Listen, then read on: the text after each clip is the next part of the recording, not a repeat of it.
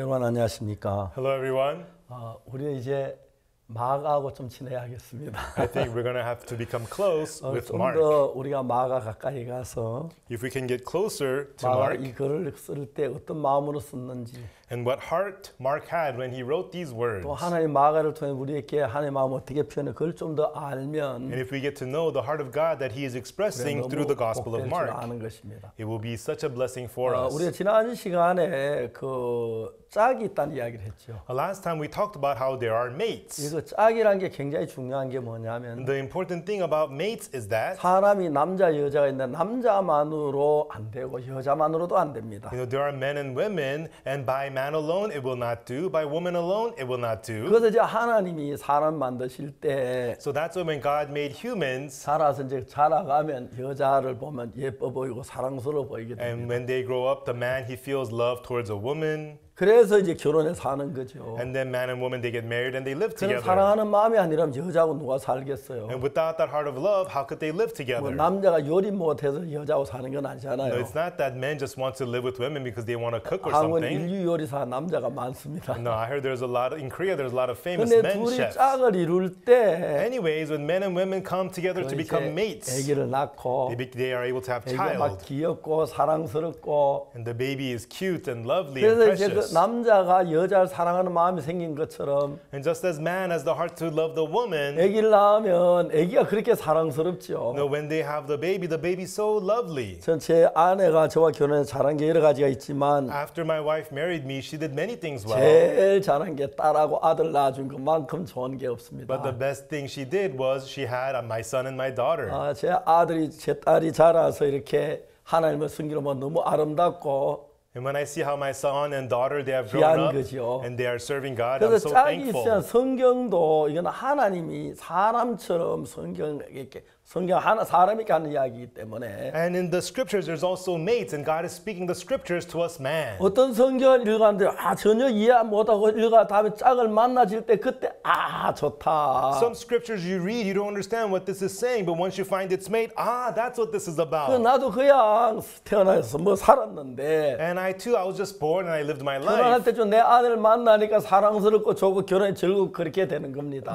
And after I grew up, I married my wife. She was so lovely. I loved her. It was great. 인간도 그런 거 성경도 인간을 위한 책이기 In 때문에 the same way, the Bible is also a book for us 이해가 man. 잘 안 갈 때 When you don't understand 그 it, 짝을 만나면 once you find the mate, 정확하게 이해가 가는 거예요. you understand it clearly. 우리 전 시간에 무슨 얘기를 In 했냐면은 the previous session, we talked about 속죄 제사를 드릴 때에 when you give the sin offering, 양이나 염소를 잡아서 제사를 드려 속죄 제사를 합니다. you kill the lamb or the goat to give as the sin 근데 어떤 offering. 사람이 자기가 죄를 지고 죄를 깨달은 뒤에는 When a person has sinned, then the sin that he has committed comes to 양이나 his 염소를 knowledge. 데리고 와서 He has to bring over a lamb or a 그냥 goat, 잡는 게 아니고 and then not just kill it, 제사장이 머리에 안수를 한다는 but he 거예요. must first do the laying on of hands upon the head of the 안수를 lamb. 왜 해야 하느냐? Why the laying on of hands? 죄가 그 양이나 염소에 건너가는 거예요. Through that, the sin is placed upon the lamb or the goat. 양이나 염소를 안수를 하지 않고 그냥 잡으면 죄가 안 사해집니다. If you kill the lamb without the laying on of hands, it cannot forgive 반드시 your 죄를 sins. 넘기는 그 안수가 필요하다는 거죠. Therefore, it is necessary to do the laying on of hands to 자, place the sin on 마가복음 the lamb. 1장 9절에 In Mark chapter 1, verse 9. 1장 9절까지는 세례 요한에 관한 이야기, 예수님 이야기가 안 나옵니다. In Mark chapter 1, verses 1 through 9, he talks about John the Baptist. It doesn't talk 근데 about 이제 세례 Jesus. 요한이 요단강에서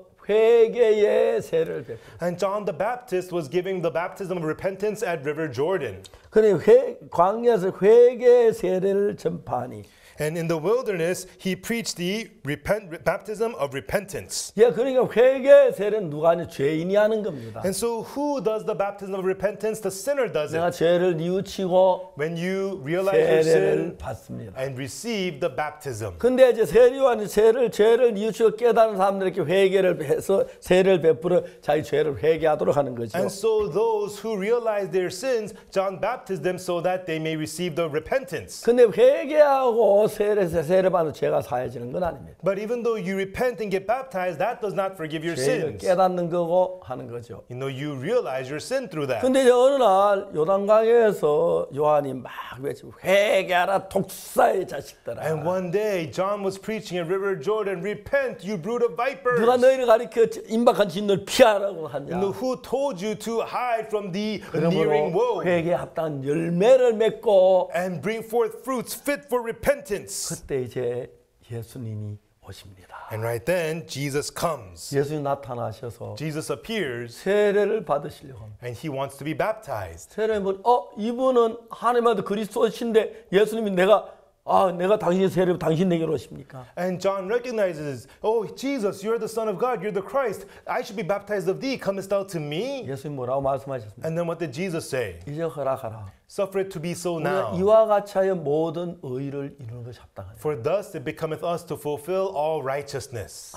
의를 이룬다. Fulfill all 우리는 righteousness. 죄가 있으면 의가 We 없는데 have sins. We don't have 하나님 righteousness. 우리에게 의를 주시기 위하여 But for God to give us righteousness, 예수 의를 이루어야 한다는 거죠. Jesus needs to fulfill all righteousness. 의를 이루기 위해서는 In order to fulfill righteousness, 죄를 벗어야 합니다.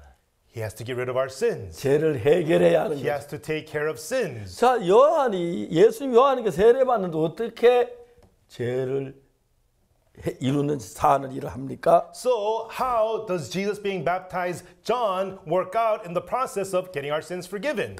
이건 그냥 보면 이해 안 가는데 When we just look at this, we don't understand. 레위 4장에 보면은 But in Leviticus chapter 4, 이제 29절에 그 속죄제 희생의 머리 안수하고 하는 이야기가 나오죠. in verse 29, it talks about doing the laying on of hands upon the head of the sin 그 offering. 안수하는 게 왜 안수는 잘 몰랐는데 I did not know why they did the laying on of hands. 지난 시간에 우리가 레위 16장 21절에 Now, like I talked about last time in Leviticus 16, 아론은 verse 두 손으로 21, 산염소의 머리에 안수하여 and Aaron shall lay both his hands upon the head of the live goat 이스라엘 자손들의 모든 불의와 그 범한 죄를 고하고 and confess over him all the iniquities of the children of Israel and all their 그 죄를 sins, 염소의 머리에 두어. putting them upon the head of the goat. 그러니까 이제 아론이 두 손으로 산염소의 머리 안수하는 것은 Aaron doing the laying on of hands upon the live goat 우리 죄를 위해 죽어야 할 양이나 염소 머리에 죄를 넘기는 일을 한다는 거예요. is to place our sins upon the head of the lamb or the goat which will die for your sin. 저 레위기 4장 속죄 제사에 대한 이야기를 읽을 때 When I read about the sin offering in Leviticus 왜 chapter 4, 양이나 염소 머리 안수하는지 잘 몰랐습니다. I did not know why they did the laying on of hands on the lamb or 근데 the 레위 goat. 16장 21절을 읽을 때 But when I read chapter 16, verse 21, 내가 죄를 안수함으로 죄가 염소에게 건너가는구나. 그 사실을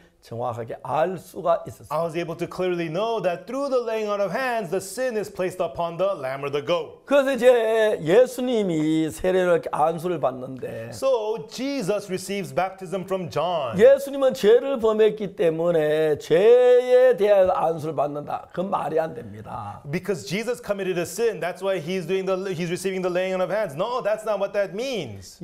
예수님의 세례를 받는 건 죄를 회개하는 세례가 아닙니다. Jesus being baptized, it's not a repentance for sin, 우리 인간의 죄를 용서하기 위하여 but for the forgiveness of our sins, 죄를 넘겨받고 so that our sins may be 저 placed on 죄의 him, 값으로 죽어야 하기 때문에 and he has to die for our sins. 그래 이제 이렇게 해야 모든 의를 이루는 게 합당하다. This must be done to fulfill all righteousness. 예수님이 요한에게 그렇게 말했어요. That's what Jesus says to John. 그때 이제 요한은 깨닫습니다. Right then, John realizes, 이분이 oh, 하나님의 아들 예수님이신데 he's Son of 우리 God, 죄를 위하여 Jesus. 십자가에 못 박혀 죽기 전에 And before he is crucified for our sins, 구약 시대 양이 제물이 되기 전에 before the offering in the Old Testament becomes the 안수의 죄가 offering, 넘어가서 모든 죄를 사는 것처럼 they do the laying on of hands upon the sacrificial lamb to place the sin on it. 예수님 우리 죄를 위해 죽으심을 전에 죄가 예수님께 넘길 그 예시란 걸 알았어요. In the same way, the sins must be placed upon Jesus before he dies for our sins. That's what John realized. 그래서 이제 요한이 허락합니다. So John allows it. 예수님이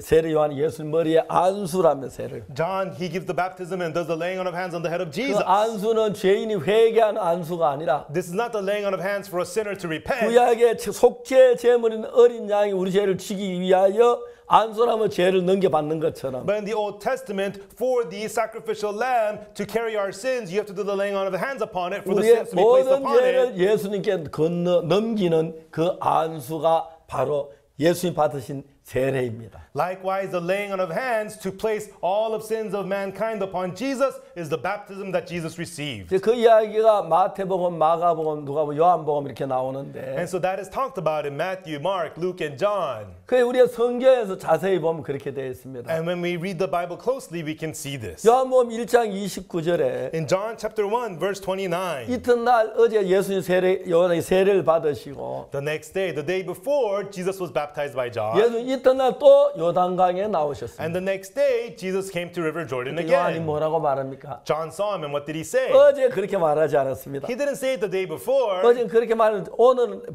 보라 세상 죄를 지은 하나님의 어린 양이다. but the next day, John sees him and says, Behold, the Lamb of God, which taketh away the 우리 sin of the world. 모두의 죄가 예수님께 건너간 것입니다. All of our sins have been placed upon Jesus. 그래서 이제 우리의 모든 죄가 예수님이 건너갔습니다. All of our sins are placed upon Jesus. 예수님이 말씀하셨습니다. And Jesus said, 내가 당신 세례를 받아 당신 내게로 오시나이까? John said to Jesus, I need to be baptized of thee. Comest thou to me? 예수님 말씀하십니다. Jesus answered him, 이제 허락하라. Suffer it to be so 우리가 now. 이와 같이 모든 의를 이루는 것이 합당하다. For thus it becometh us to fulfill all righteousness. 모든 의를 이루다 모든 죄를 사하는 것인데 Fulfill all righteousness, meaning forgiving all sins. 그때 이제 요한이 이 사실을 깨닫고 예수님에게 세례를 베풉니다. Right then, John realizes this and gives the baptism to Jesus. 성령이 비둘같이 임하고 And the Holy Spirit came upon him like a dove. 하나님이 말씀하십니다. And God says, 이는 내 사랑하는 아들이요 내 기뻐하는 자라고 말씀. This is my beloved Son in whom I am well pleased. 왜요? Why? 예수 십자가에 못 박혀 고통스럽지만은 Jesus is going to be crucified. It's 하나님 going to 말씀 be painful. 순종하기 위하여 But to obey the word of 십자가에 못 God, 박히기 위하여 죄를 넘겨받는 과정을 보고 he saw the process of Jesus receiving the sin so that he 내 would be 사랑하는 아들 내 crucified. 기뻐하는 자라고 말했습니다. That's why God says, Be my beloved Son in whom I am well 그리고 이제 pleased. 요한복음 1장 29에 보라 세상 죄를 지고 하는 하나님의 어린 양이라. And then in John chapter 1 verse 29, Behold the Lamb of God which taketh away the sin of 그래서 the world. 예수님이 세례 받은 것은 So Jesus received the baptism from John the Baptist. 세례요한이 원래 베푸는 그 회개의 세례가 아니었습니다. It was not the baptism of repentance that John had been given. 예수는 죄가 없기 때문에 회개해야 할 필요가 없고 Jesus has no sin. He does not need to 저주를 받아야 repent. 할 필요가 없었습니다. There's no need for him to be cursed. 그런데 이제 우리 죄를 넘겨받는 과정이었습니다. But it was the process of Jesus receiving all our sins. 그날 우리의 모든 죄가 예수 그리스도께로 건너간 것입니다. That day, all of our sins were laid upon Jesus. 성경 마가복음 1장 10절에 In Bible, Mark chapter 1 verse 10, 9절부터 보면은 from verse 9, 그때 예수의 갈릴리에서 나사렛으로부터 와서 요단강에서 요한에게 세례를 받으시고 And it came to pass in those days that Jesus came from Nazareth of Galilee and was baptized of John in Jordan. 예수님이 그냥 이 세상에 33년 동안 사셨는데 Jesus lived on this earth for 33 years. 갈릴리에 나사렛에서 예수님은 30살까지 거의 아무 일하지 않고 계셨습니다. And for 30 years, Jesus lived in Nazareth of Galilee without doing any work. 목수의 아들로 목수 일을 했는지 모릅니다. Maybe he worked as a carpenter, as the son of a 그 나와서 carpenter. 이제 하나님 일하기 시작할 때 제일 먼저 나사렛에서부터 요한에게 세례를 받으셨어요. But when he did the work of God, the first thing he did was to receive baptism from John the Baptist in 그때 Jordan. 이제 우리의 모든 죄가 예수를 건너왔고 Right then, all of our sins were laid upon 이제 Jesus. 그때부터 예수 십자가를 향하여 걸어가기 시작하셨어요. And from then on, Jesus began to step towards the cross. 하늘에서 음성이 들리기를 There was a voice from heaven saying, 이는 내 사랑하는 아들은 내가 기뻐하는 자라고 말씀하셨어요. Thou art my beloved Son, in whom I am well pleased. 이제부터 예수님은 우리 인류의 죄를 사는 그 일을 태어나셔서 30살 될 때까지 그냥 계시다가 Jesus, from his birth to the age of 30, he did not do any work. And then after that, 30살쯤 되셨을 때 when he was around 30 years old, 이제 나오셔서 갈릴리에서 나와서 요한에게 세례를 받으시고 he came to Galilee of Nazareth of Galilee, came to Jordan to be 그리고 baptized of 보라 John. 세상 죄를 지은 하나님의 어린 양이로다. And behold, the Lamb of God, which taketh away the sin of the 그래서 world. 그 죄를 지시고 So he carried our 이제 sins 제자들을 모으시고 and gathered the 이제 disciples 성경을 가르치시고 and taught the Bible. 십자가에 못 박혀 죽으실 때까지 And until he was 이 crucified, 땅에 계시다 십자가에 못 박혀 돌아가신 것이죠. he was on this earth and then he was crucified. 그래서 예수님 십자가에 못 박혀 죽으시고 부활하셨을 때에 When Jesus was crucified and then resurrected, 로마 4장 5절에 In Romans chapter 4, verse 25, 예수는 우리 범죄함을 위하여 내어줌이 되고 Jesus was delivered for our offenses 또한 우리를 어렵다 하심을 위해 살아나십니다. and was raised again for our justification. 예수님이 우리의 범죄를 위해서 십자가에 못 박히셨습니다. Jesus was crucified for our offenses. 그래서 우리 죄가 예수님께 넘겨졌기 때문에 And because our sins have been laid upon Jesus, 십자가에 못 박혀 죽으시고 he was crucified on the cross. 부활하셨을 때 And when he 이미 resurrected, 죄값을 다 받았기 때문에 already he received all the punishment for sin. 우리를 깨끗게 했다는 것입니다. He has made us clean. 어렵게 하셨다는 He has made us righteous. 그래서 우리 죄를 위하여 내어줌이 되고 범죄함을 내어줌이 되고 Jesus was delivered for our offenses 우리를 어렵다 하심을 위하여 살아나셨다. and was raised again for our justification. 근데 여러분 참 많은 사람은 예수님 믿지만 And so many people today, even though they believe in Jesus, 예수님 우리 죄를 십자가에 못 박혀 죽었다 이론으로 알지만 and they know the knowledge that Jesus died on the cross for our sins, 여전히 죄인이라고 합니다. but still they say they're sinners. 죄를 용서해 달라고. And they ask for their sins to be forgiven. 예수님 십자가에 못 박히신 지 2000년이 넘어 지났는데 It's been more than 2,000 years since Jesus died on the cross. 아직까지 우리 죄를 못 사했단 말입니까? Are they saying that still Jesus did not forgive our sins? 아닙니다. No. 사하셨습니다. He did forgive them. 제가 한 번은 어느 대학 총장님이 저를 찾아오신다고 그랬어요. One time a university chancellor came to see me. 저한테 전화를 했어요. He called me on the phone. 목사님 제가 목사님 댁까지 가는데 8시간이 걸립니다. Pastor, for me to get to where you are, it's an 8-hour drive. 목사님 좀 꼭 뵙고 싶습니다. But I really want to meet you, Pastor. 근데 지금 출발하려고 하는데 And I'm about to leave now. 목사님 시간이 어떠신지 But 모르겠지만 Pastor, I don't know if you have time. 내가 8시간 지난 뒤에 목사님 곁에 저를 만나 주시겠습니다. But if I get there in 8 hours, Pastor, would you meet with me? He asked. 그래서 제가 오라 그랬습니다. I said, sure, come. 차를 몰고 8시간 운전해서 이렇게 왔습니다. He drove 8 hours to get to me. 그분에게 정말 예수님의 사랑을 이야기하고 싶어요. And I wanted to tell him about the love of Jesus. 제가 로마서 3장 23절을 읽어봐요. And I told him to read Romans chapter 3, verse 23. 아, 이야기 너무 잘한다고. He says, oh yes, I know these 우리가 words. 다 죄인이라고 했어요. He says, we're all sinners. 24절도 한번 읽어보았어요. And I told him to read verse 24. 그분이 읽었습니다. He read it.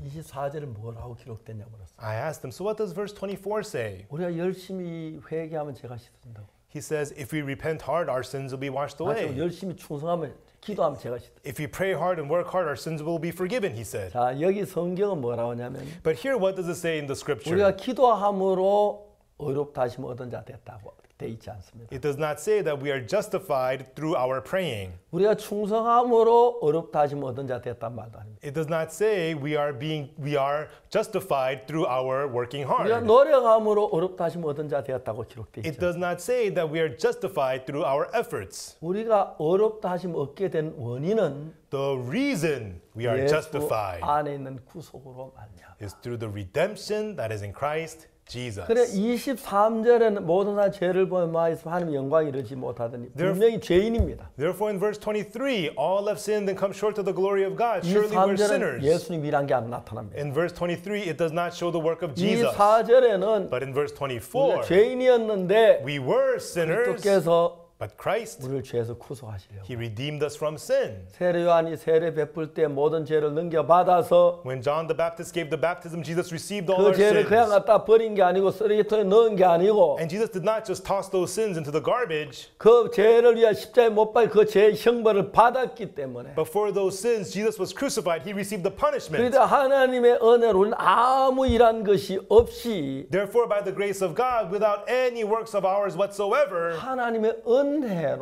by the grace of 우리는 God, 아무것도 일할 필요가 없습니다. there's no work for us to do 왜냐하면 whatsoever. 우리 죄를 사하는 일은 Because the work of forgiving our sins, 예수 그리스도로 말미암아 명백하게 씻어졌기 때문에 because our sins have been washed away completely through what Jesus Christ has done. 우리 죄는 예수의 피로 명백히 씻어졌기 때문에 Because the blood of Jesus has completely washed away all our 아무 sins 대가 없이 without any wage, 아무 노력이 없이 without any effort, 뭐 아무 한 것이 없이 without any works of ours, 은혜로 말미암아 by grace, 어렵다 하심을 얻은 자 되었느니라. being justified freely by His grace. 어렵다 하심을 얻은 자 되었느니라. Being justified freely by His grace. 얼마나 놀라운 사실입니다. How amazing this is. 근데 많은 분들이 모두 죄인이라 그럽니다. But many people, they say that they're sinners. 한 번은 제가 대구에서 집회를 하는데 One time I was having a conference in Daegu. 대구 매일 기자가 찾아왔어요. The Daegu Daily newspaper reporter came to see me. 목사님 저하고 잠깐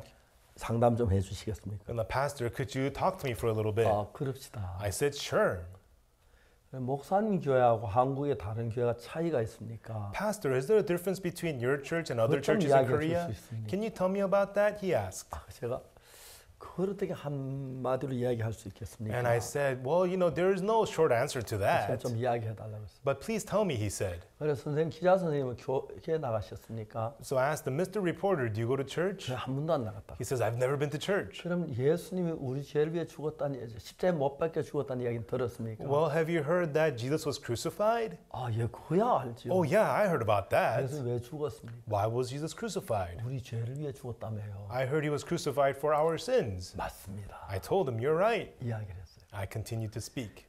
저들 교회는 At our church, 예수 십자가에 못 박혀 죽으셨으므로 through Jesus being crucified, 우리 죄의 형벌을 모두 다 끝냈기 때문에 because he finished the punishment for all of our 우리 죄가 sins, 다 씻어졌다고 이야기를 합니다. we say at our church that all of our sins have been washed away. 다른 교회가 다 같은 건 아니지만 Not every other church is like that, but 현재 한국에 있는 대부분의 교회는 however, most churches in Korea today, 예수 십자가에 못 박혀 죽으셨지만 they say that even though Jesus was crucified, 우리는 죄인이라고 말합니다. they say that we are sinners. 그럼 깜짝 놀라는 거예요. And he was shocked. 정말 다른 교회 가면 그렇게 말합니까? Is that what they really say at the other churches? 가서 물어보세요. I said, go ahead and ask them. 이해가 안 갑니다. I don't understand. 예수님 십자가에 못 박혀 죽었는데 우리 죄를 죽은 우리가 죄인은 말이 안 되죠. If Jesus was crucified for our sins, how could we still be sinners? That's nonsense. 정말 그렇게 말합니까? Do they really say that? 가서 물어보세요. I told them, go ahead and ask 그 them. 사람은 뭐 믿는 겁니까? So what do they believe? 저도 대답 못했어요. And I couldn't answer him. 그분이 그날 가서 물어봤던 것 같아요. I think that day he went and did ask them. 그 신문의 종교란에 And in that newspaper, in the religion section, 광고나만 빼고 제 기사를 가득 채웠어요. and he wrote a full-page article about me. 너무너무 이렇게 감사하더라고요. And I was very, very thankful. 그 기자님 딱 그럼 그러면 예수님 그럼 기자님 이거 믿습니까? And then that day I said to the reporter, do you believe this? 난 믿는다고 말할 수는 없지만 He says, well, I can't say I believe this, but 예수 우리 죄를 위해 죽었다. 우리 죄가 없어진 게 사실이 아닙니까? if Jesus died for our sins, then our sins should be gone, isn't it? 예수님 우리 죄를 위해 죽었다면이 아니고 It's not if Jesus died for our sins. 죽으셨습니다. He did die for our 선생님 sins. 죄도 사하신 것입니다. And Mr. Reporter, he washed away your sins away too. 예수님을 믿는 겁니다. Believing that is believing in Jesus. 그래서 이제 그 과정을 구약의 속죄 제사하는 그 제사가 So the Old Testament, the sin offering, 그냥 우리에게 보여주는 게 아니고 that was not shown to us for no 그 reason. 앞으로 예수 그리스도가 어떻게 하실 것을 그림자로 보여주는 거죠. But it was shown to us as a foreshadow of what Jesus Christ would do for us. 속죄 사람이 죄를 지으면 In sin offering, when a person sins, 언양을 가지고 와서 he has to bring a 그 lamb 머리에 and do the 안수하고 laying on of hands on the 그 head 양을 잡아서 and kill the lamb 그 피를 제단 뿔에 and 바르고 put the blood on the horns of the altar 그다음에 그 기름은 다 그 피는 다 밑에 쏟고 and pour out all the blood at the bottom of the altar 기름 불태우고 and burn up the fat. 제가 속해진 제사가 됩니다. And it becomes the offering to atone for sin. 그러면 우리 죄가 사해지는 것입니다. Through it, your sins become forgiven. 근데 이제 예수님이 십자가에 못 박혀 죽은 구약 속죄 제사하고 다른 게 뭐냐면 But how is the death of Jesus different from the sin offering of the Old Testament? 예수님은 하나님의 어린 양이랍니다. But Jesus is the Lamb of God. 그래서 요한이 세례하는 예수님 보라 세상 죄를 지고하는 하나님의 어린 양이라. That's why John the Baptist said, behold, the Lamb of God which takes away the sin of the world. 그래서 예수님 우리 죄를 지시고 Jesus carried our 십자가에 못 sins. 박히심으로 And through 말미암아 being crucified, 무슨 일을 하셨습니까? what did he do? 우리 죄를 속하는 일 다 끝을 내셨어요. He finished the work of redeeming all our sins. 히브리서 10장에 보면은 Especially in Hebrews chapter 10. 그리스도께서 장래 좋은 일에 대해서 왔다 10장 10절에 얘기합니다. In chapter 10, verse 10, about Christ becoming high priest of good things to come. 그래서 손으로 짓지 않은 이 창조소까지 더 크고 온전한 장막으로 By a greater and more perfect tabernacle, not made with hands, that is to say, not of this building. 염소와 송아지의 피로 아니하고 Neither by the blood of goats and calves, 오직 자기 피로 영원한 속죄를 이루사. but by his own blood he entered in once into the holy place, having obtained eternal redemption for us. 더 중요한 단번에 성소에 들어가셨어요. He entered in once into the holy place. 구약 시대에 양이나 저 염소가 죽어 죄를 사하지만은 When they gave the sin offerings by killing lambs and goats, 이 that would 땅에서 forgive their 제사를 sins. 드리기 때문에 영원히 죄를 사하지 못했습니다. So they gave those offerings on earth so it could not wash away their sins forever. 예수 이 땅에 피를 흘리고 죽으셨지만 Even though Jesus shed his blood on this earth and died, 구원한 그 죽으실 때 그 피를 가지고 but with that blood from his death, 하나님의 영원한 성소에 들어가서 he entered into the eternal temple in heaven. 피를 뿌렸다고 And there he sprinkled his blood. 히브리 9장 11절에 얘기합니다. That's what it tells us in Hebrews chapter 9, verse 그래서 11. 장래 좋은 일의 대제사장 오사 But Christ becoming high priest of good things to come. 손으로 짓지 않은 이창조 속까지 더 큰 온전한 장막이란 것은 By a greater and more perfect tabernacle, not made with hands, that is to say, not of this 이 building. 땅에 있는 성소가 아닌 하늘나라 성소, 영원한 성소. This is not referring to the holy place on earth, but the holy place in heaven, the eternal one. 이 땅은 시간계기 때 죄를 사도 시간적으로만 사해지는데 The earth is in the realm of time, so even though you give the offering, it only washes away 그래서 그 your sins 피를 temporarily. 하늘나라 성소에 가 속함으로 말미암아 But Jesus took his blood and went to the temple in heaven, and through obtaining redemption there, 영원한 속죄를 이루었다. it says he obtained eternal 그래서 redemption 구약에 for 양을 us. 잡아 제사를 드리고 소를 잡아 염소를 잡아 제사 드린 것은 That's why killing lambs and goats in the Old Testament to give sin offerings, 앞으로 하나님 어린 양대 예수님이 오셔 우리 죄를 위하여 못 박혀 죽으심으로 우리 죄를 살 그거를 가리켜 말하는. this is to represent Jesus Christ who will come and be crucified to redeem our sins forever. 그래서 그의 피를 제단 뿔에다가 바를 때 죄가 사해집니다. And afterwards, when the blood is put upon the horns of the altars, your sin is forgiven. 아, 왜 제단 뿔에다 피를 칠하지? Why do they put the blood on the horns of the altars? 그것도 잘 몰랐습니다. I also didn't know about that. 성경에 딱 짝이 나왔습니다. But in the Bible, there's the mates. 예레미야 17장 11절에 보면 In Jeremiah 17, verse 1, 유다의 죄는 금강석과 철필로 기록되되 the sin of Judah is written with the pen of iron, with the point of a 그들의 diamond. 마음판과 단뿔에 새겨졌거든. It is graven upon the table of their heart and upon the horns of your altars. 그래서 이제 그 제단 뿔에다가 하나님 죄를 기록해 놓고 The sins are recorded on the horns of the altars. 우리 마음판에 죄를 기록합니다. That's where God records the sins, and we record our sins on the 제단 table of 뿔에 our heart. 기록한 하나님 기록한 그 죄는 The sins recorded by God on the horns of the 어린 양이 우리 altar 죄를 위해 죽으면서 씻어져 제단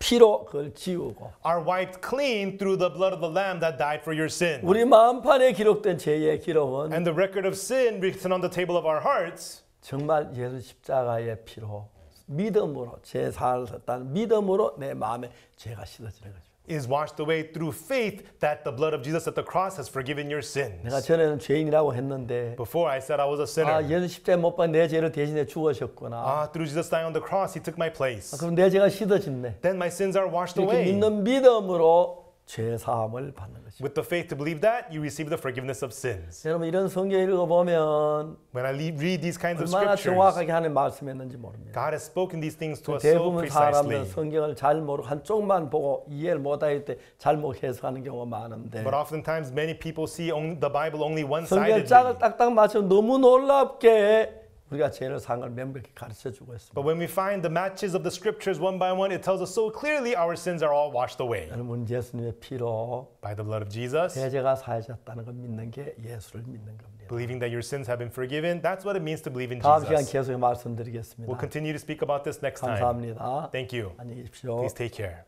Be there, where grace abounds more. Pastor Oksu Park's lectures on the Gospel of Mark will continue every Saturday at 9 p.m. Eastern, right here on CTN. For spiritual counseling, visit us at gnmusa.org. Call 1-888-466-9846 for more information.